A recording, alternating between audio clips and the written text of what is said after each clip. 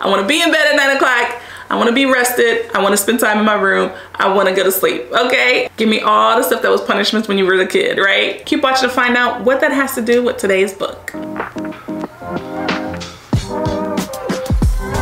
Hey, I'm Kyla Denanyoh, and we are talking all about the book, Rest is Resistance, all right? Now it's called a manifesto, and that's for real, because this is an evidence-based book. You hear me? It's full of all kinds of facts and quotations and all the good stuff. But this book is written by Trisha Hersey. The genre of the book is nonfiction. The theme of the book is growth, self-improvement, okay? So I know y'all are busy. I know you're busy. Let's get straight into the most important examples of rest that I could find. One example, an extra long shower, sipping warm tea before you go to bed, a 20-minute nap. So literally rest.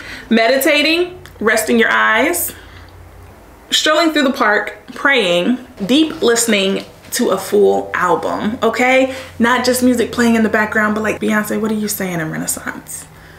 Yes. Rest is all of these things, okay? And the entire point of the book is that we have to take care of ourselves.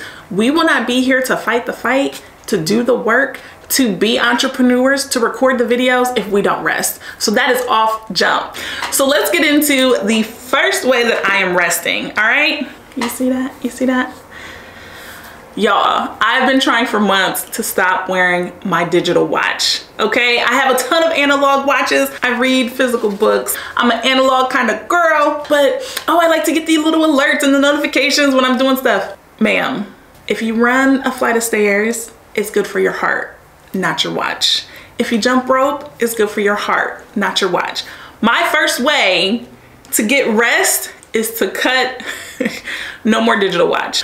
So did you know that rest is not a reward for you working hard?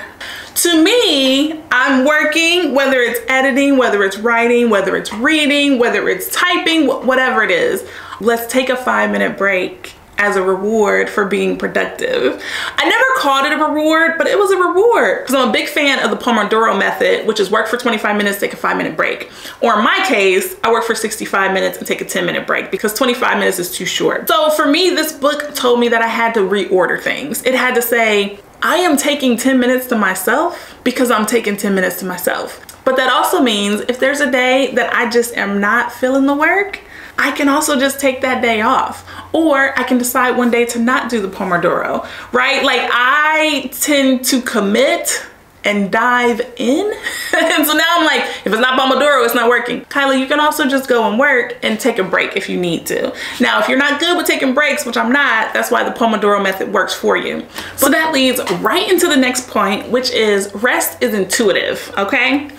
So I'm gonna talk all about rest being intuitive, but speaking of intuition, go on and subscribe to the channel if you're enjoying the content, okay? I talk about books every single week and I would love to see you again.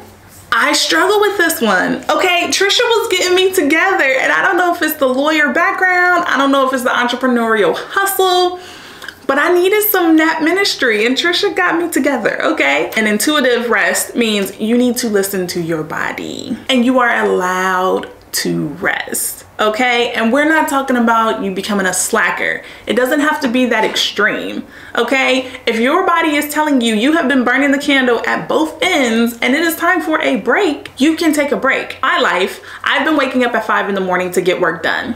Now, my daughter wakes up at 7:30 in the morning, packing lunch, having breakfast with the husband and the kid, talking, all of this stuff, right? I know the time is beneficial, I can't get up. So you know what that meant? I started going to bed at 9:45. Okay, so our lives are busy. Busy being professional troublemakers, busy running businesses, being all the things. So go on and check out this video here. It's all about how to be a professional troublemaker. All right, so I'll see you in the next video.